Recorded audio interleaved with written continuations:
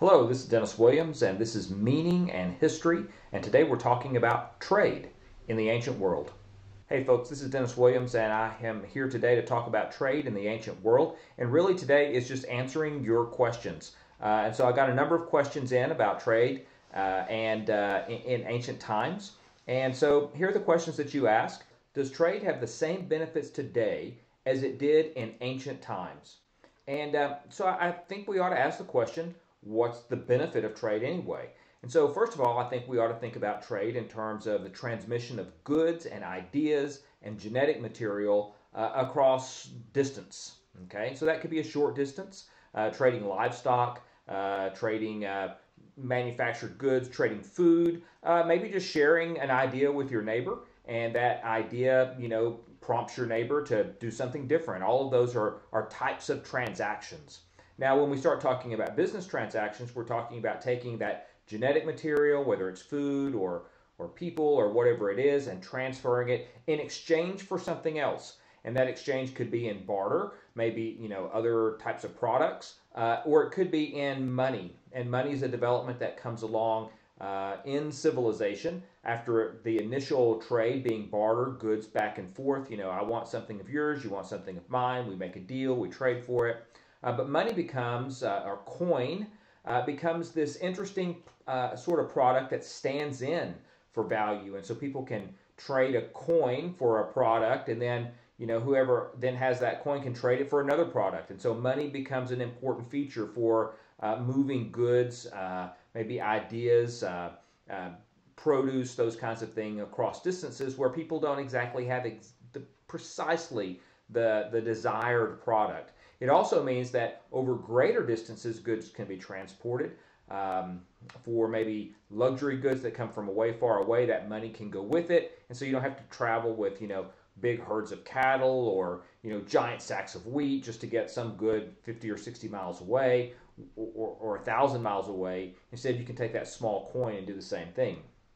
And so that was one of the developments for trade and business in the ancient world, and certainly that is a benefit then. It's a benefit now. Of course, we do a lot of that with electronic money today, where we don't carry around the cash, but we carry around a card that then connects to an electronic system and makes that trade through that form of electronic currency. But that's something that's just an evolution of the coin that was once carried around. So that facilitates movement of wealth back and forth across distance. It also, trade also was a way of extending political power. So when you extended the boundaries of a kingdom or the boundaries of an empire, oftentimes what happened inside that boundary was that trade traveled freely. People were able to move goods back and forth without paying tariffs and those kinds of things. And so that was a benefit, certainly, of the expansion of political boundaries. And with empires, the expansion of those political boundaries grew quite large. And as they grew large, that facilitated the movement of goods, material, people, ideas, technology, all of those sorts of things throughout this larger empire as people moved around in the empire to take advantage of various and sundry opportunities. And as a result of that, we see increases in creativity and innovation as new ways of thinking about things are passed through trade networks by individuals who come from different cultures. And so the diversity created by extensive trade leads to the transfer of new ideas into new places, and people are putting those ideas together in unique ways and coming up with something remarkable and creative. And in the absence of long-distance trade, in the absence of people communicating around business deals, you see a kind of a slump in people's ability to think creatively or garner new ideas, because those ideas kind of just exist within a particular worldview, and that worldview is limited, and there's not a lot of intercourse back and forth between different cultures, and as a result, not as much creativity. So today, our global trade networks certainly encourage creativity and innovation, and the more people are outside of those networks, the more limited their new ideas and their creativity and innovation often is. So I would say that in the ancient world, business transactions, trade over distance created a lot of opportunities for transfer of wealth, getting new ideas, new types of genetic stock and the trade of food, people, animals, those sorts of things, and also created creativity and innovation opportunities. It does the same today. So the next question was about language. And so we start thinking about, part of trade is being able to actually communicate. Like, I have a good and you have a good, and so let's make a trade. And how do we negotiate that trade? And so language barriers with the multitude of different languages would become problematic. In fact, when we look at Mesopotamian mythology, one of the things that we find, and it's recorded in Jewish scriptures, we find this story of the Tower of Babel, in which it seemed like all the people of the world spoke one common language, and they were able to as a result of speaking one common language, they were able to coordinate their efforts. They were able to direct the energy of civilization, and they were going to build this tall tower that would go all the way up into the heavens. And as it reached heaven, kind of like Jack and the Beanstalk, the people could climb up there, conquer God, and become gods themselves, I suppose. And of course, God sitting in heaven, the great sky god, looks down at this and says, that's not a good idea. And so he curses the people for their ambition and divides them by making them all speak different languages. And so they were confused and they couldn't, organize and coordinate activities, and civilization fell apart. So that story, I think, is just suggestive then of the importance of finding some kind of common language. And certainly trade, commerce, is based on the ability to make those kinds of transactions. Today, of course, one of the ways that we do, sort of trade is by using numbers. It's sort of the math of things. So, little ticker symbols, and then a number of, dollars or yuan or yen or whatever the currency is, enables people to trade on the stock market, even if they can't speak the same language, even if it's, between Asia and Europe, and maybe there's nobody speaking the same language, but those little symbols do the trick, and that's a kind of a common language. But when we think back to people's negotiation around, I've got 20 cows, and I would like to buy wheat from you, and I'll make a trade. If you can't really communicate that, it's tougher. So one of the things that happens is that people develop a trade language, kind of a Creole or a pidgin language. In the Middle Ages, it was called the lingua franca, the language of the Franks, who were these sort of barbaric people up in Western Europe who traveled around and did deals, among other things. But that notion of lingua franca, that common language, where people perhaps speak their own language at home. Maybe they're really, really fluent actually in their own particular home language, but they've got enough words, enough vocabulary in this third language sitting out here that they can talk to other people just enough to do business. Like me, myself, I wish I could speak Spanish fluently, but I can't. I grew up in a pretty Hispanic part of West Texas, but I kind of learned Spanish on the bus. And so I know some words, and probably they're not all that great to speak in polite company. But over time, I've picked up a little bit of Spanish so that when I travel in Spanish-speaking countries, I can order food, I can make basic transactions, I can carry on a little, 3-year-old conversation with someone, perhaps, just to kind of make a little bit of small talk and, make human-to-human interaction. But I always think in the back of my mind, I wish I could speak Spanish better. One of the things that one would note then is that whenever you travel around the world, oftentimes there is sort of this sort of common language that people can speak.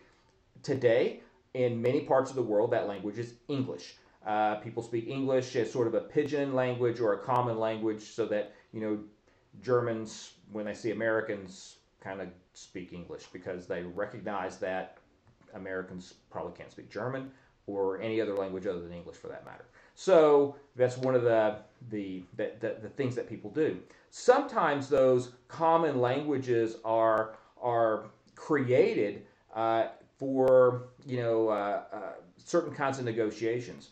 Today, for instance, no matter where in the world you go, airline pilots speak English when they're flying airplanes. The air traffic control systems of the world, the airports of the world, they all operate on English. That doesn't mean that those pilots are fluent in English. It means that they can fly airplanes in English, and they might do everything else in some other language. But that's an example, I think, today where you might see a common language that just governs a particular kind of activity that everybody who participates in that activity will speak that particular language. Certainly that was true in the ancient world. So in the Roman Empire, in the western part of the Roman Empire, Latin was spoken as a trade language. So there were lots of different tribal peoples who spoke their own languages, the Celts and others, but if they were going to do business with the Italians, they spoke enough Latin to do that business. In the eastern part of the Roman Empire, where the Roman Empire centered in what is today Turkey, the Byzantine part of the empire around Byzantium, in Western Asia, people used Koine Greek as that sort of common language, that trade language where they interacted and they could speak to people who were not part of their tribe.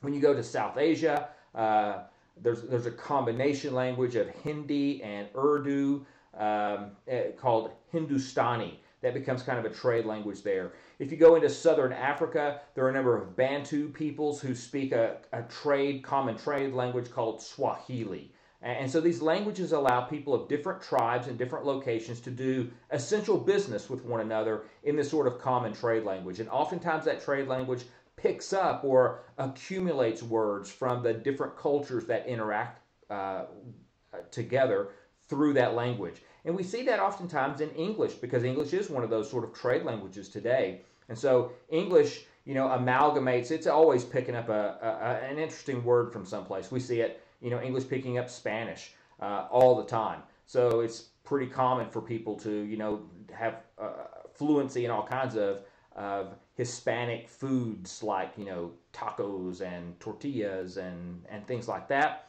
And also to, just flippantly say like, hey, amigo, how's it going? Or something like that. And that little word for friend, amigo, just kind of slips out and it becomes a natural part of American English, let's say, or something like that. And so that would be true for these other trade languages in the ancient times as well. They would pick up a lot of different kinds of words. And so there's a difference between reading sort of classical 5th century BC Greek, this sort of classical Greek that Homer's Iliad is written in, and then reading like the New Testament books of the Christians that are written in Koine Greek, which is sort of this common language of common Greek language of the empire that picks up a lot of words, phrases, grammar that might actually be associated with other languages.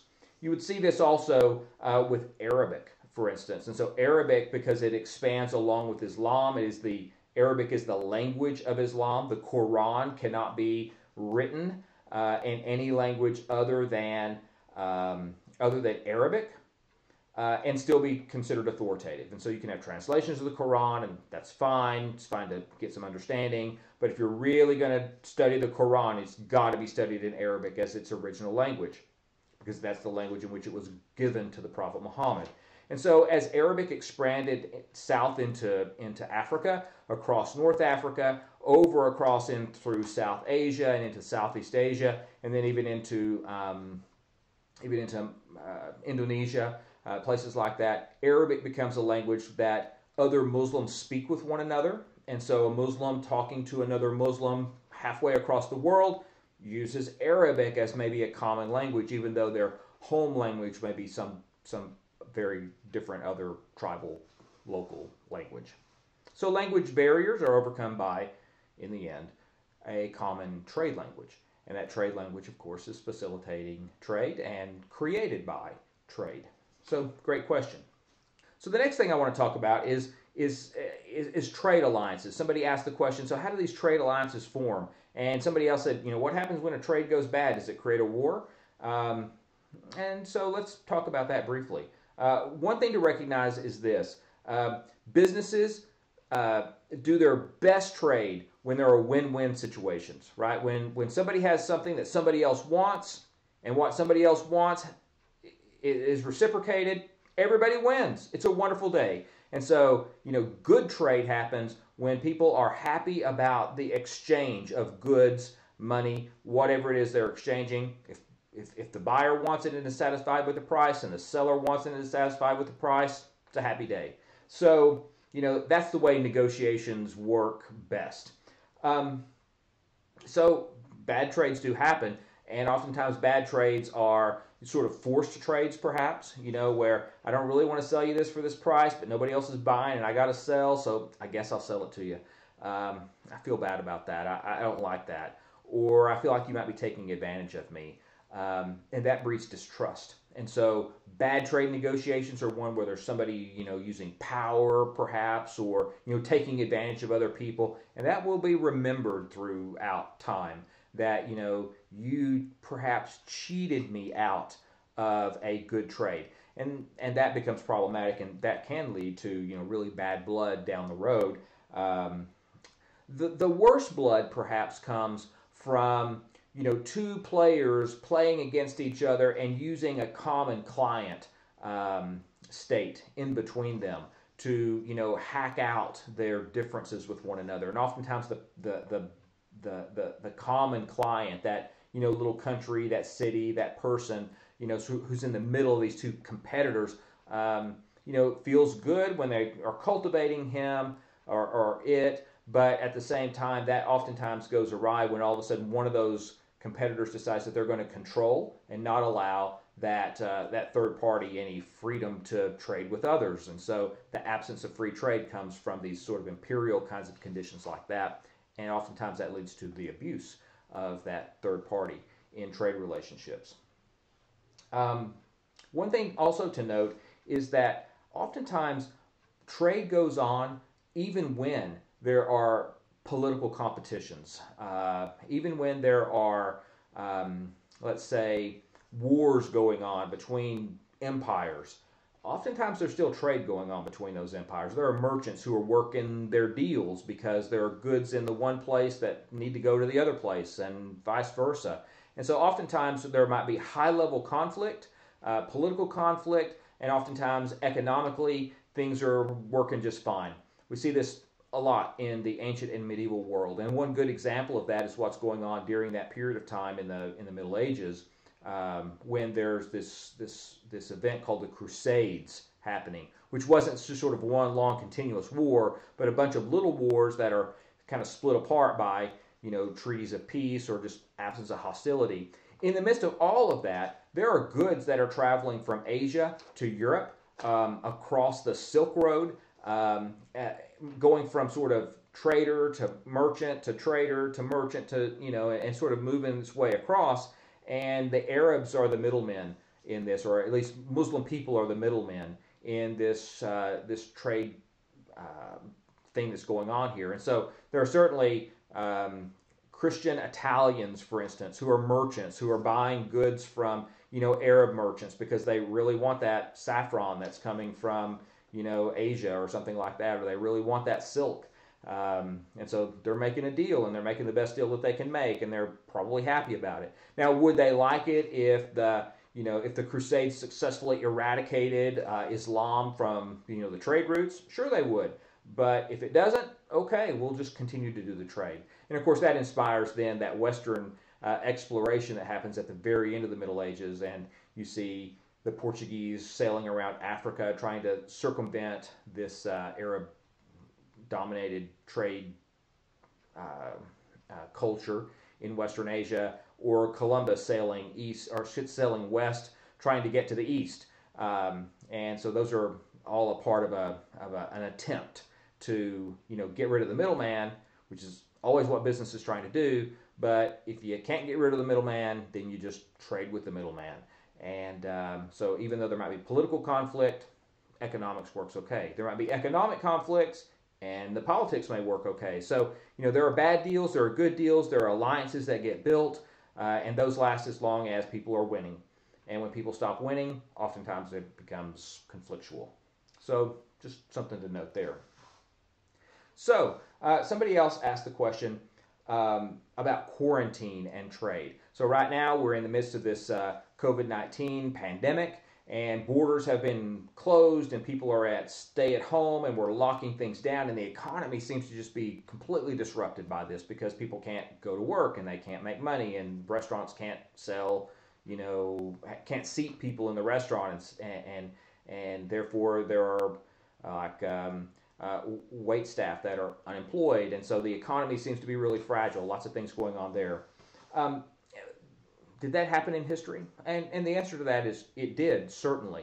Um, as far as I can tell, the first example that I've been able to find about the closing of borders or quarantining places um, uh, against disease, the spread of disease, happened during the Middle Ages at the time of the Black Death. So the Black Death is probably brought in. It's a bacillus that comes in with like fleas on rats, and probably just like embedded in carpets or something like that are coming in from Western Asia and being traded into Europe. The little flea off the rat bites people, and then people get this disease. It's called the Black Death. Horrible thing.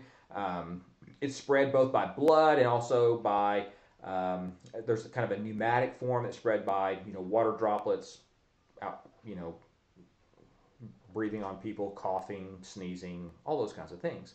And one of the manifestations of the Black Death is that when you get it, you would get sort of these bullseye rashes on your underarms, and then they would turn black and really bruised, and then you would die this sort of horrible bloody death. It was very, very contagious, killed lots and lots of people, couldn't hardly put a stop to it. And so in 1348, the city of Venice in Italy, one of those trading cities, the Black Death broke out there, and as a result, the folks in Venice put a sort of quarantined anybody who looked like they might, of course, be infected by the Black Death, and they also restricted movement of people. So if you were coming from afar, if you didn't have the right paperwork that would be equivalent to a passport, perhaps now. They kept you out, or they quarantined you to these various places to make sure that you weren't carrying the Black Death in. And this happens all over Europe then. As people get scared of the transmission of the Black Death, which they well should have been, they begin to quarantine places where there are outbreaks of the Black Death. Or they begin to restrict the movement of people who come from places where the Black Death outbreak is. And so what we're doing today with the COVID-19 quarantines is very reminiscent of what was going on in the Middle Ages. Was that going on in other places and at other times? Surely could have been. That was just an example that I was able to find, and it seems to be very appropriate for today. Let's see. So one other question was, could ancient civilizations have grown without long-distance trade, or without trade at all? And the answer is, well, yeah.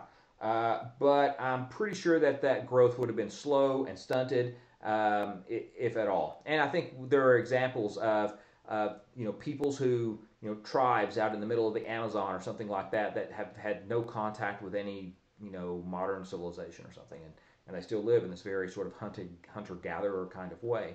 And so that might be an example of the sort of limits of growth without the interaction that trade provides. Certainly, if trade across cultures, if the diversity that comes along with that is not available to people, then folks are just limited to their local resources. One of the things that trade does is it trades genes, it trades genetics, and so livestock and new plants and things like that are able to come along those trade routes, and so that provides opportunities to have access to new types of food.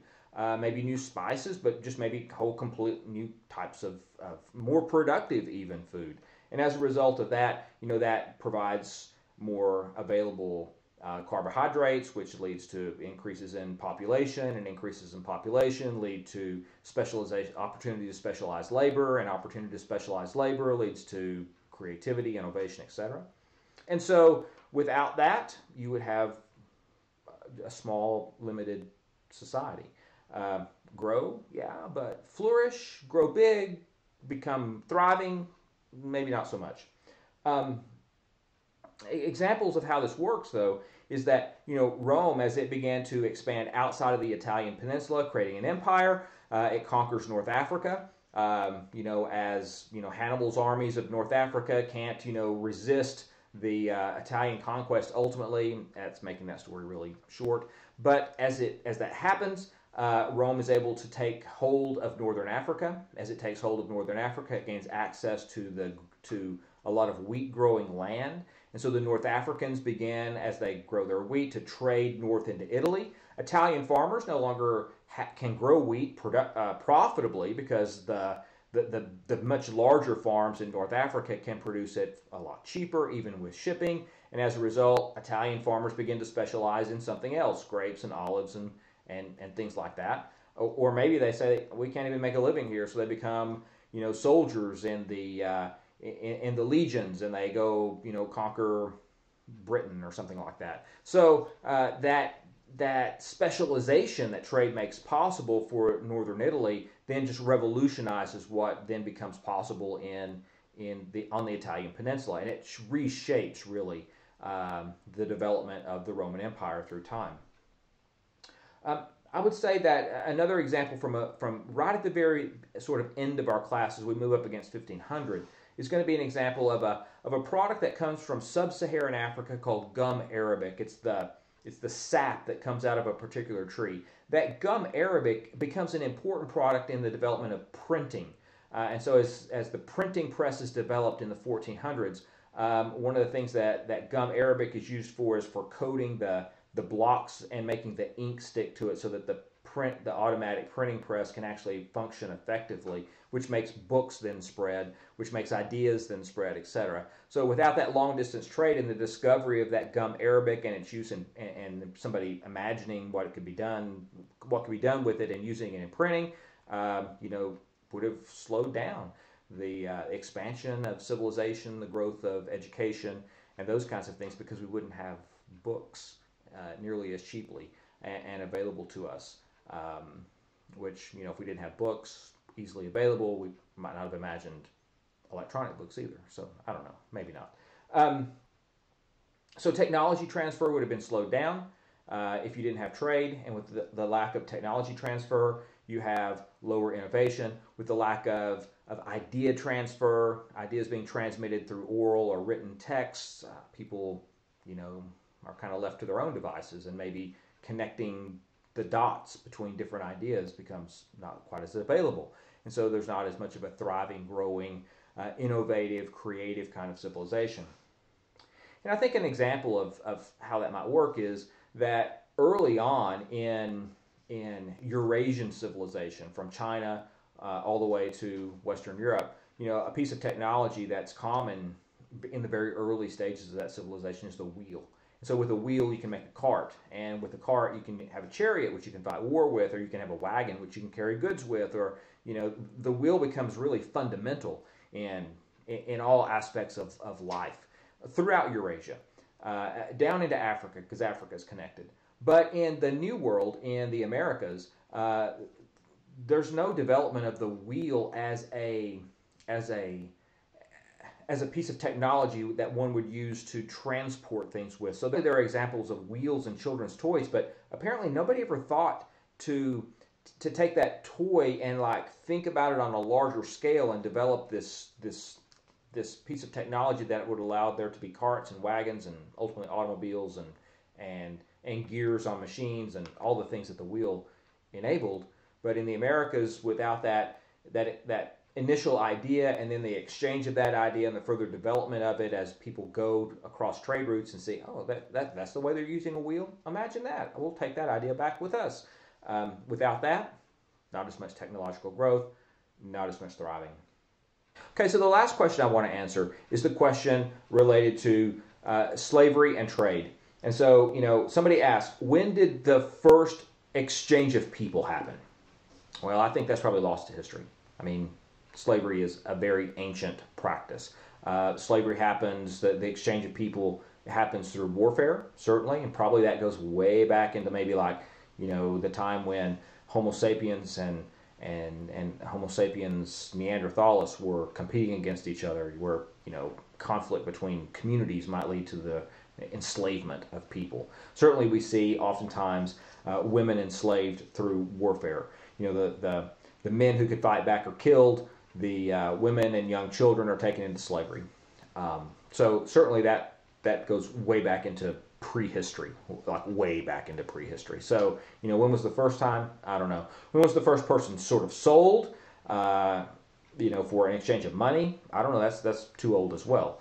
But one thing I want to point out is that we do see the exchange of people for money in a legal way. We do see, I think, a kind of slavery, the selling of a person to another person in exchange for goods happening in marriage culture. So throughout the world in ancient times, young women were exchanged for a dowry or for some kind of bride price, and so the woman is perhaps given some gifts by her own family or by the family or by her own family, sent away to be with her husband. The family of the husband sends then 30 cows or sheep or various products or money for a bride price, and in that exchange that woman is transferred. And so that's marriage, but maybe it's also the selling of a woman into a life of labor, of giving birth to children, of taking care of the home, and all of those sorts of things. And so some would argue that maybe that is an example of slavery, and there were certainly economic exchanges going on there in ways that they don't happen in our society today in ways that we observe. So anyway, that might be an answer to that. It's kind of an odd answer, but it's worth thinking about. All right, so it's been a pleasure. So if you find value in these videos, I would love for you to subscribe to them, to click the like button down below, and I will catch you next week when we have another Meaning in History. Thanks much. Goodbye.